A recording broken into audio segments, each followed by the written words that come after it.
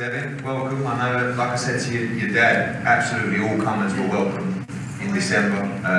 You two have been goading each other on social media. Finally, you got the deal done. I know you respect JoJo Diaz as a fighter, but you feel this is the perfect fight at the perfect time for you to showcase to the world that you are the best lightweight on the planet.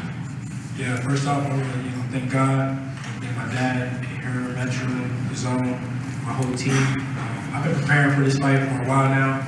I'm so thankful that the fight finally came, and I just can't wait to show JoJo Diaz that he could be a dog, but at the end of the day, skills pay the bills. And if that's his only approach to that, he's going to dog me. Come on, I've been seeing that my whole career. So if that's your plan A, and you feel like that I'm just going to let you dog me, and that's how you're going to stop me, it's going to be a long night. There seems to be still doubt from the players in the division about how good and how tough you are. You showed against Tailor tremendous skill. You come through slight adversity in that fight as well. Does it get you back up that you feel like you have to prove to these people? Tio's been outspoken. He thinks that there's question marks over you. I know JoJo's been outspoken as well. But these fights are the fights that you need to showcase that. Linares was the first step of that, and I feel like this is the perfect fight for you to show the world. At the end of the day, I don't feel like it's really any doubt with these guys with me, because at the end of the day, none of them are in a rush to fight me. JoJo Diaz wasn't in a rush to fight me.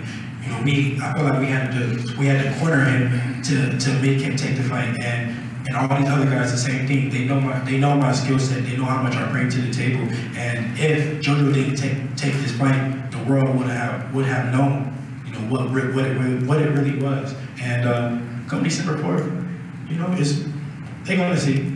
And a lot of people talking about Devin Haney against Teofimo, obviously back-to-back on the zone as well, but there's always the chance of overlooking a great fighter like JoJo Diaz. That's not going to happen with you on December 4th. You're fully focused on this opportunity. Of course, everyone's talking about these super fights in the division, but I guess we all feel this is a super fight in the division. Of course, I can't overlook JoJo Diaz. I know that he's going to come to fight. I mean, he's telling us that he's coming there to try to dog me out. And I don't want to make it through this press conference without telling him, thank you for taking the fight.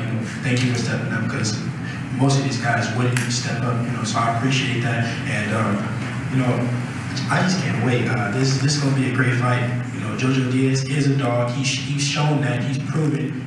I do feel like he is in the prime of his career. So it won't take nothing away from my victory when I win. We know he's aggressive. We know he's a dog, as you say, but you feel like that will suit you down to the ground. And Bill talks about he believes you earned this fight inside the distance.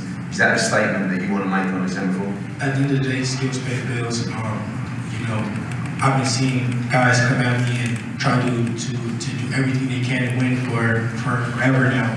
I've always been a slick boxer, always had skills, so I done seen it, over and over, time and time again. So I do feel like his style will be, tailor-made for me. There's nothing that he can do to win. He can't outbox me. I will show him that he can't outbang me. I have the size advantage. I have everything, all the tools to win, which I am not doubting him. I know that he's going to come in there and try to do everything that he can to win, but I just feel like if there's nothing that he can do.